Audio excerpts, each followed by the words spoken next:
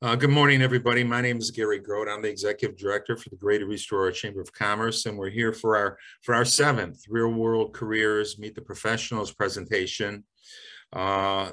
This is the purpose of this program is to connect students and teachers directly with individuals in various careers and industries to provide a background and pathway to a possible career in that field. And this is sponsored by Aurora Park, Absolute Care at Aurora Park, our Chamber Sustaining Platinum sponsor, and MOG, our program title sponsor. And with us today, we have Daniel Dodge Dan is the General Manager for West Herr here in East Aurora. And Dan, thanks for being with us. We really appreciate it. And so we're going to talk about opportunities in the auto industry, career opportunities in the auto industry. But Dan, give us a little background on yourself first. How did you get to where you are now and involved with West Herr, and what's your story? Well, perfect. Thank you, Gary. First and foremost, thanks for the opportunity to be here today and be able to maybe dive into a little bit about all the career opportunities that we do have available in the automotive industry, and more specifically in the dealership setting aspect of it, because I think a lot of times individuals and young individuals don't necessarily realize all the different career paths that can take place inside of a dealership setting. So this is a great opportunity for us. But a little bit more about myself. My name is Dan Dodge. I'm the general manager here at the West Herr location in East Aurora. We have 3 different new car brands here in Cadillac, Buick, and GMC. Obviously, we sell pre-owned cars as well. I have been with West Herr now for 3 years. I have been in the car business itself pretty much all of my adult life, not all with West Herr. I went to college in Michigan at a school. It was called Northwood University. It's a business school, and they have a program that focuses a little bit more on the automotive side of the business and a marketing program there. So got my bachelor's in business, and then started in North Carolina with an automotive group where I spent about 10 years with them. So that 10-year time frame really entered the business at an entry level. And again, we'll be able to discuss more of those career paths, but did everything from being a service advisor to a salesperson to a finance manager to a pre-owned sales manager to a new car sales manager to ultimately becoming a general manager. Ran a couple of different stores in North Carolina, and now married with 3 kids. Western New York is home for me, so I ultimately moved back home to be closer to family and that family structure and support. And when looking to make that transition, I found the West Herr Automotive Group, and definitely, in my opinion, the best group for me to join in this area. So been with West Herr for 3 years now, and again, an amazing group, and loving what I do every day, and being part of this group here. So that's a little bit of my background there. Okay, that's great. Can you talk about the scope and maybe highlight a few of the occupations, the careers that are within the dealership, and also and this would, what you say, would reflect also to some degree what it might be in other dealerships, although we're not, but also maybe in independent service garages and places like that. So it might be a little different in other places, but what you say, I'm guessing, would maybe carry some weight throughout those other locations. Absolutely. So I am just in charge of one of our stores for West Herr, and West Herr, just being one dealer group, has 30 plus locations. Now, the dealership setting, from each dealership to dealership, even though the manufacturer will be different and the product will be a little bit different, the career paths and the job opportunities are going to be very similar. Now, if you get outside of a franchise location, like you had mentioned, maybe even a service center or a smaller used car location, there are still similar job opportunities there, maybe just on a smaller scale, or maybe not. In locations like that, oftentimes you may have one individual that carries multiple positions. So again, what I have as far as opportunities within my store physically here would be very similar across the industry, even though the brand itself could change and the product could change. So when you look at the car dealership, I oftentimes think that people will think there's probably two different major careers in the automotive industry dealership world. That is, on the service side of it, being a technician, or on the sales side of it, being a salesperson or a sales consultant. So at the most core basic side of that, there's those two aspects. In reality, there's 20 to 30 plus different positions and opportunities and career paths. So a dealership is composed of a lot of different departments. You've got your service department, your parts department, your sales department, your finance department, your billing department, which is a little bit more of an administrative side. So when I think about collectively all the employees I have and all the different skill sets that they have, they're all so different. And there's just tons of opportunities inside of this for a lot of different career paths and what direction individuals want to go. So on the service side of things, it's much more mechanical. You're dealing with the vehicle itself every day, a lot of problem solving, a lot of technical, you're working, you're using your hands. Similar with the parts department in the technicality of ordering and shipping and making sure things are here on a timely manner. It's a little bit more kind of hands-on work in the service and the parts department. Now, on the sales side of things, it's much more customer facing. You're interacting with customers every day, from greeting to figuring out what their needs are and how we can help them. You're consulting them through the process, to test driving, to finalizing paperwork, to ultimately delivering them a new or pre-owned vehicle. It's much more customer interaction from start to finish. So, but back to the service side of things, there's coming in as a technician, there are programs that are available for training for technicians that could be done through some of the local colleges, ECC, MCC, even some of the BOCES programs. Alfred has a program, so there is training available or school that can be done to help someone as they're wanting to get into that field. We have candidates that can come from that avenue that have a little bit of a background or a head start when they enter the dealership world or an internship or getting a job, that they have some of that background. But at the same time, we also have some in-house mentoring.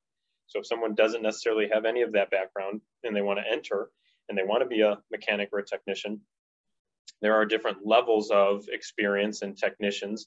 So you could start as an express technician, where primarily you would be working on things like oil changes and tire rotations and minor maintenance, where you would then continue to be trained. And then technicians move up through the ranks. Ultimately, being a master technician is what they often strive for. And at that point, you've got a lot of training, and you're also able to work on almost anything, fix almost anything, and you're considered a master technician back then. And now, well, can I interrupt you just a second? Yeah, of course. I didn't realize that I mean, that in-house you have that type of opportunity, that type of program, and that's really interesting. That, going, like you said, from maybe learning how to do oil changes and services like that, and to work your way up the ladder with the kind of mentoring or apprenticeship kind of program into a higher level technician. That's really. Go ahead. Yeah, with a manufacturer-backed dealership, there's always manufacturer training for the technicians, and it's never ending, because the cars are always changing and technology is always evolving. So if you have somebody here, there's monthly and quarterly and yearly different training requirements, and those training requirements can oftentimes kind of dictate where you are as far as a level of experience for a technician and what you have the ability to work on or fix or troubleshoot when there are certain things that can occur. So technicians have incredible jobs and incredible careers, where if we think about it, and including myself, a lot of times, if my vehicle made a weird noise one day or did something electrical that I couldn't explain or understand, these are the individuals that they know how to troubleshoot that. If it does this, we got to check that. And you know what I mean? They've got the experience and the training to know, here's where we need to look and here's where we need to go to try to fix the problem. And vehicles now, between the computer systems and the mechanical components, it's amazing how technologically advanced they are. And to think about the experience that's necessary now just to be able to work on those, it's pretty incredible.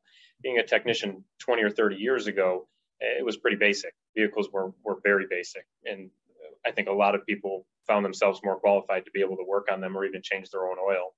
Where nowadays there's so many computer systems and everything is just so advanced that Even opening the hood on your vehicle or trying to change your own oil has become much more difficult. And that's why these technicians are so highly trained and certified in so many different ways to be able to handle and troubleshoot some of the problems that may arise. Are there, for this particular, for a service technician position, what kind of person do you look for? I mean, obviously, you know, hopefully there's some educational background and training, but what do you look for in that type of person? Yeah, just from the education standpoint, it's really anybody from a high school degree to a college degree to even some of those programs that I had mentioned. That's great if there's a ECC or MCC or an Alfred or a BOCES program that maybe shows that they've got a little bit of time invested in learning. But outside of that, from a characteristic standpoint, we're always, whether it's for the service department or the sales department, we're always looking for somebody that demonstrates really a lot of our core values in West Herr. And some of those core values are urgency and empathy and teamwork. Those, just to name a few, kind of give us an idea of the character of the individuals that we're looking to hire. Urgency being one of our core values, because we know that no matter what a customer's needs are for us in this industry, if we come to that challenge with a sense of urgency, they know that we're going to do everything we can to help them solve their problem as fast as possible and inconvenience them as least as possible. Whether that's my car's broken and it needs to be fixed, or I'm interested in a new vehicle or purchasing a pre-owned vehicle. If we come to that with a sense of urgency, it makes for a better customer experience. So when we're looking for somebody to hire as a technician or really anywhere in the dealership setting with West Herr, we want somebody that is going to be empathetic to either their customers' feelings or their coworkers' feelings and has a good understanding of what that side of it looks like, but brings a lot of urgency and energy to the let's solve the problem, because that's ultimately what we do every day is we help solve the problem.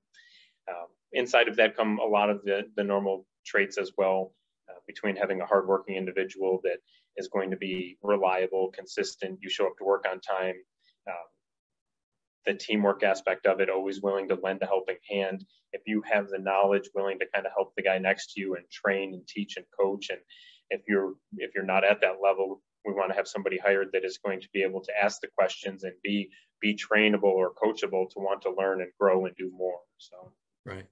I didn't mean to interrupt your presentation, but I thought that was a point to bring up at that time, because I think what you said. Yeah, no, I think that's great. Ask all the questions. That helps. That helps. Yeah, definitely knowing what kind of information everybody's looking for and what questions that may be out there as far as whether it's training, education, any part of that. Definitely. Well, what going to the next step beyond the service technician, maybe going into sales? Can you talk about that a little bit? Yeah, before I even get there, though, I'll mention a few other things from the service side of it. So from a technician standpoint, that's purely working on the car using your hands. Now, the service department also has service advisors. So if anybody's ever had their vehicle serviced before, you oftentimes know when you come into the service department, you're not necessarily speaking directly to the technician.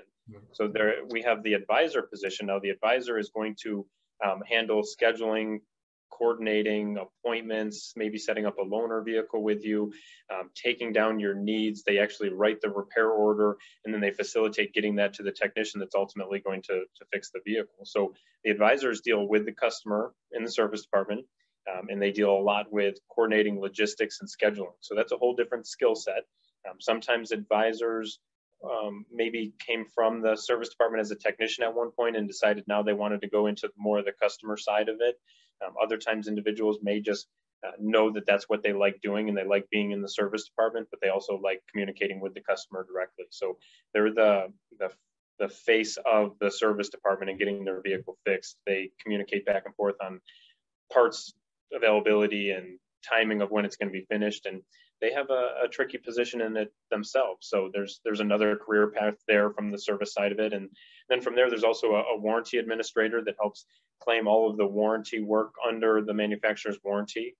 She handles repair orders, she or he handles repair orders and facilitating all of the claims that get sent to the manufacturer. So there's another position in that. And then there's ultimately a service manager that is over the entire service department who oversees all of that staff and makes sure customer experience stays seamless and everybody's training stays up to speed, and we're servicing cars as fast as possible and getting them fixed right the first time and as fast as possible, and keeping the customer experience at a high level. So that's kind of the service department in a nutshell, between technicians ranging in all different experience levels, to service advisors, to warranty administrators, to the service manager. Now, the parts department is a whole nother department. Parts departments are oftentimes a little bit smaller. That will entail a few parts counter men or women that handle ordering parts, and that will talk directly to the technicians on what parts might be necessary. They also can talk directly to customers if a customer comes in and just needs to order a part, if maybe they're working on the vehicle themselves. And then there's also the parts manager. So the parts in the service department kind of go hand in hand. They interact daily and work together on diagnosing what's wrong with the vehicle, getting the parts ordered, getting the parts here, getting them to the technician to fix the vehicle. But again, lots of career paths there, from parts counter person to parts manager as well. So now when we move our way into the sales side of things, you know, just another department in the dealership setting. This is more the customer facing side, and this is where all the vehicles are sold, whether it's a new vehicle, a pre-owned vehicle, whether it's leased or purchased or financed.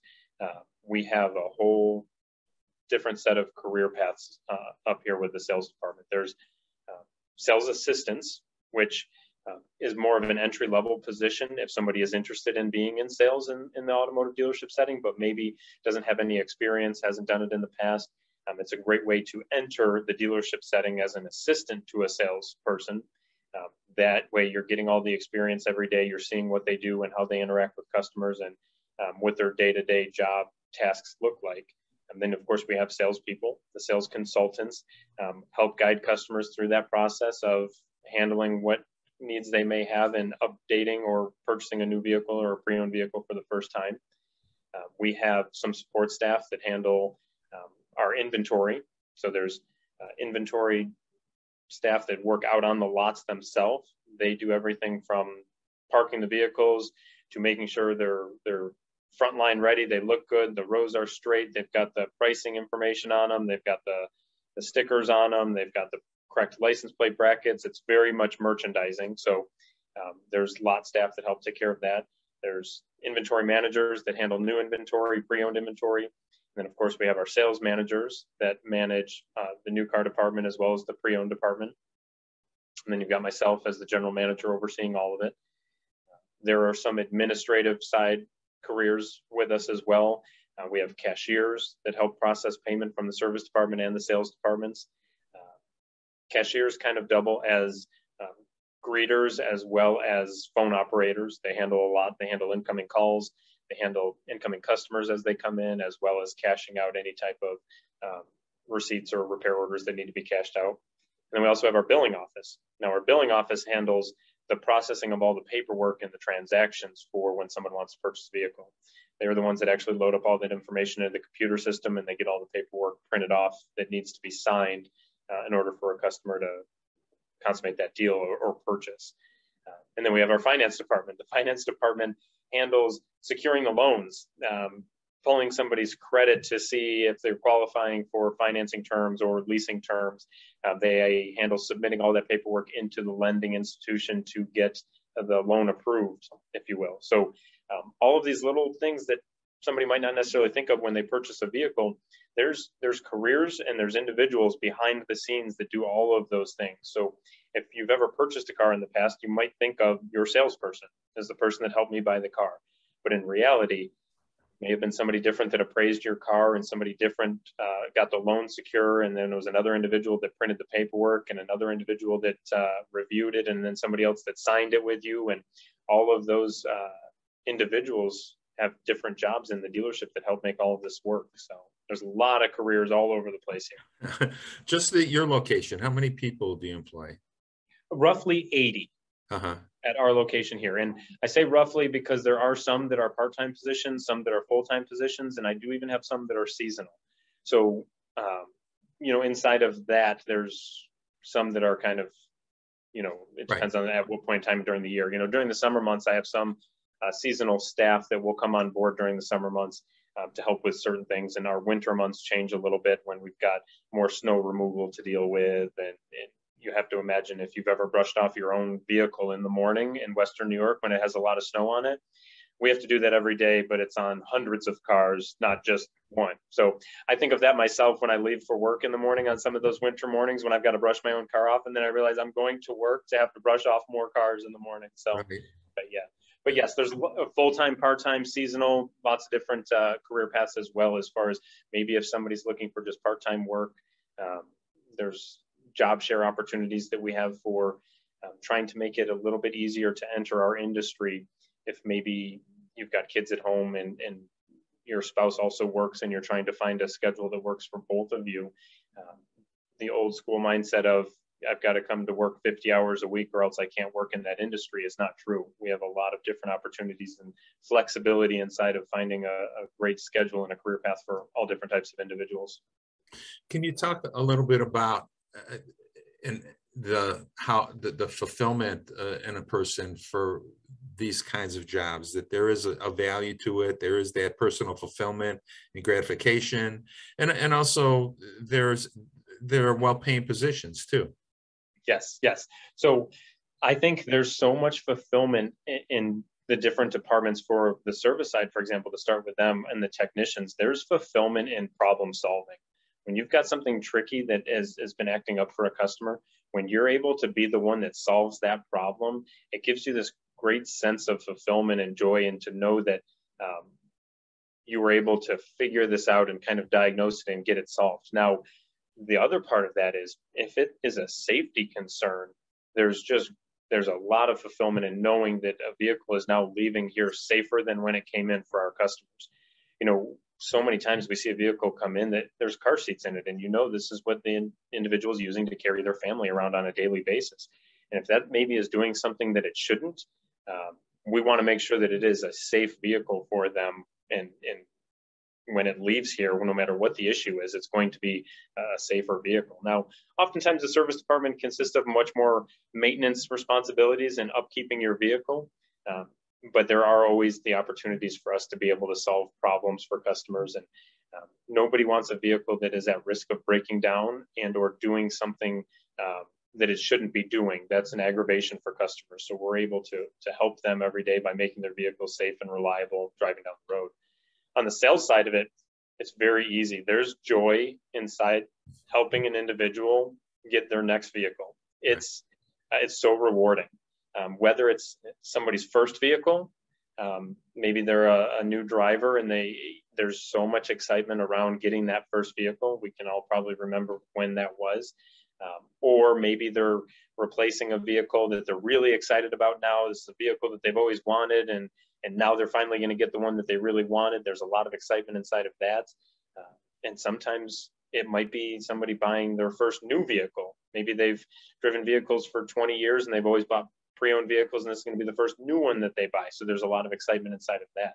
We have a lot of customers where we can actually watch them progress through their life. When they buy their first vehicle, it can be a two-door sports car, and then you see them get a little bit older and the vehicle maybe now has to have something that carries the family around, or a better commuter vehicle for their path of career choice. And then sometimes you get to the point where now I've got 3 kids and I need something that can hold the car seats, and you watching them progress through life and what their vehicle needs are. So a lot of relationships are created on the sales side with our customers. It is not an interaction where it's just a one-time interaction. They bought one vehicle from me and I may never see them again.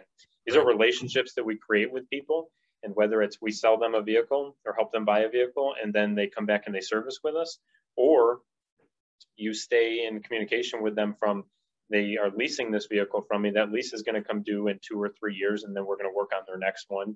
And there's joy inside the building the bonds and the relationships with someone, and always helping them with their automotive needs and being able to solve any problems that they have. You know, hey, I've got this SUV now. My job changed, and I'm going to need a pickup truck because I have to haul stuff in the back for my career, and we help them through all that. Here are our best options, and we consult them through that. And there's a lot of joy inside that side of it, fulfillment for us. Yeah, those are really good points that I think a lot of people don't recognize, you know, at least in an auto dealership. And the loyalty and the relationships that you develop with your customers is really important too. So there's something to be said about the excitement that people have and the passion that they have around vehicles. Even if you're not necessarily a car person, it's just always still exciting getting a vehicle. It can be nothing more than purely a mode of transportation for me to get back and forth to work. But when you take delivery of that newer pre-owned vehicle, it's still really exciting. So we enjoy being part of that every day and having customers have us help them with that. And it's a lot of fun.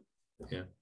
What about just, I know you probably can't be real specific, but maybe a range of, some of the different areas that you mentioned in terms of salaries and things like that? Yeah, of course. So to give you an idea on that, the dealership setting has a lot of different range in pay based on position, but there's also different ways that individuals can be compensated. Everything from hourly rates for maybe some of the more entry-level positions to technicians being paid on a flat rate, which I won't get into the details of that, but ultimately you're paid by the job that you're doing and whether or not you're able to complete it in the time that it should be completed. And then on the sales side, there's a lot that's commission-based, meaning the more cars that you sell, the more money or income that you can earn. So hourly, flat rate, commission, there's a lot of different pay structures that consist of inside the dealership. Now, the hourly staff, that can be really entry level in some areas around minimum wage with an entry level position that doesn't have any experience, but almost always with a path of growth showing whether it's in the first 6 months or the first year to greater income as you're learning, training, and gaining more experience and doing a little bit more, all the way up to some of the commission-based positions where the ceiling is almost not there. Right. There are individuals within the dealership setting or the entire Western network, again, 30 plus stores from the Buffalo, Western New York area to Rochester to Syracuse, where there are some top performers just on the sales floor that can sell 300, 400, 500 vehicles a year. Wow. Themselves. So you have to imagine if you're performing at that level from an income standpoint, it can be absolutely tremendous. And a lot of those individuals are extremely happy with their careers. They like their schedule. They love their customers. They love what they do every day, and they sell a ton of vehicles. And there's a lot of fulfillment in the customer aspect of it, but also in the compensation aspect of it. And it's a wonderful career when you can have the two of those meet, when you love what you do every day and you earn a great income doing it. I know at the East Aurora location here, you have a few salespeople who have been with you for quite a while and who've done really pretty well. Yes. So there are a handful here at just my location that have been doing it 20 plus years, 30 plus years. My top guy here from longevity standpoint, just this past year went over 50 years out of this location. Now, 50 years goes back further than Wester even owned this store.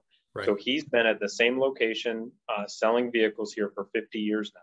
If you think about the amount of time that is and what a vehicle looked like 50 years ago when he was still selling them out of this location, it's just amazing. And it also goes back to my mindset of you are creating these customers that you're working with and interacting with for a lifetime. He has customers that he was selling vehicles when they had kids that were born, and now he's selling their kids' vehicles and they're adults. Right. And they have their own kids now. So, from a fulfillment standpoint, he has this massive customer base of friends that he considers that he has just helped them through their entire lifetime and their families and their kids with their automotive needs. So, yeah, it's a great point from a longevity standpoint. The career paths that I have here on my sales floor, anywhere from somebody that's maybe been selling cars for 2 years now to my gentleman that's been selling it for 50 years. So that's a great career. Right. Well, this has really been very informative, Dan. I really appreciate it, and I'm sure, like you said, that in addition to the ones we spent a little bit more time on, there's a lot of support staff and everything else that helps make the whole operation run efficiently too. I don't know if you have any other comments you want to add before we wrap up, or. Yeah, I think in summary, I don't want anyone to ever think of the automotive dealership setting as just sales person or technician. Those are two key components of what we do every day, but there are a lot of different career paths inside the dealership. So if you are a young individual thinking about your future and you really like finances, for example, we have a finance department. We have finance managers. They handle the numbers and the contracts and the banks, approvals, there's all of that aspect in a wonderful career with us. If you are more of a office type setting individual, we have billers and title clerks here that handle processing the paperwork and a little bit more of the administrative side of things. So the dealership has a ton of opportunities. The automotive industry has a ton of opportunities. And if you have grown up liking cars your entire life, that's great. And there's a ton of career paths here. But even if you haven't, there's still a ton of career paths for individuals that maybe you wouldn't get into the dealership setting because I don't want you to think, well, I don't really like cars. No, there's a lot of opportunity here that we do every single day that maybe doesn't necessarily deal directly with the car itself. So lots of career paths, ranging education from graduating high school to college degrees to maybe some technical programs. But we do a lot of training in-house here as well, whether it's on the service side or the sales side. We will take a young individual or any individual and give them the skills that they need and do the training necessary to try to get to anybody's ultimate goal in their career path. So that's what we're here for. We're here to help our customers. We're here to help our employees. The Herr group itself, tremendous group. We've been nominated. We actually won Best Places to Work in Buffalo for 18 years in a row now. And a lot of that is all because of the employees that we have in the group. It's something that is voted on by the employees, and it's in a survey that is conducted by the staff. So, and those are across a lot of the different departments that we spoke about and the different careers that are available. Well, Dan, if anybody wants any further information, can they reach out to you? What's the best way to contact you, or the website, or? Yep, my information is on Herr's website. Again, it's Dan Dodge, and my email is ddodge@westher.com. And I am here in the store all the time. You can always just come in and ask for me at any time. We're right on Main Street in East Aurora. But again, you could walk right through the front doors and ask for me. I'd love to have a conversation, answer any other questions that you may have. And I can also be emailed anytime as well. Okay. Well, Dan, thank you very much. Really appreciate it. Again, it's been very informative, and I'm sure it'll be helpful to a lot of our students who view this. So thank you. Well, thank you. Thank you for doing this. Yeah. And thanks to Absolute Care at Aurora Park for their sponsorship, and Moog too for making this happen. And we thank everybody for joining us. And Dan, thank you again. And we hope everybody has a great day today. Thank you. Thank you. Bye, everyone.